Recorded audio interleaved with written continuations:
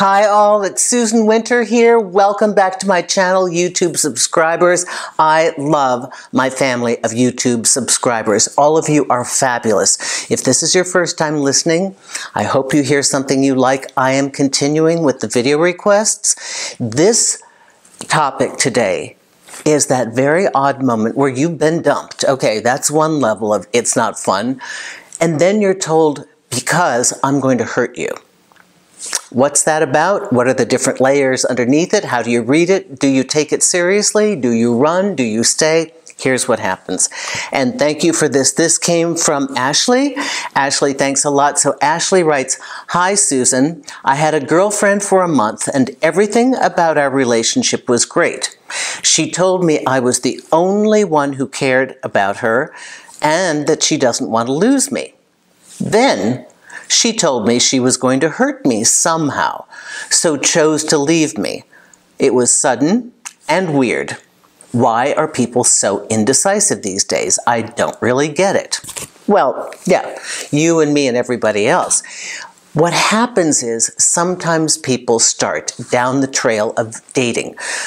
She met you maybe socially, you met online, and they really were not intentional in what they're doing, and things escalated.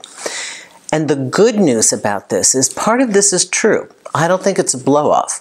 I don't think it's just an excuse. I think it's actually a fact that this person recognized in you that you're a good person. And she really didn't want to hurt you because she knew you were already emotionally invested by saying that you cared about her. She knows this, right? And maybe she doesn't have this all the time.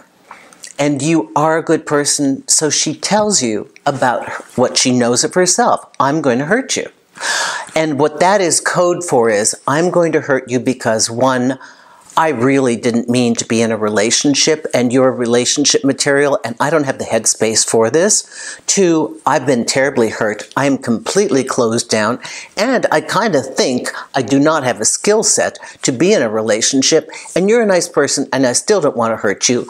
Or three, it could be that 10% chance that I really like you and I am terrified. You are the person who could hurt me. And because of that, I'm going to preemptively bail and tell you that I don't want to hurt you. But if you're getting all excited and thinking, oh, let it be door number 3, that they really like me and maybe there's a chance. No, you can't play this out in slow-mo forward, because what happens is when you have a person that's that boxed up and they have that many issues that they would think to push away a love, that they find a good person that actually cares for them. Oh yeah, this is the one I'm going to push away. They have so many internal issues and battles that they are fighting, that your road with them, that journey is going to look like this. It's going to be up and down, hot and cold, in and out. You will not have a peaceful journey. You will not be able to secure the love that you want.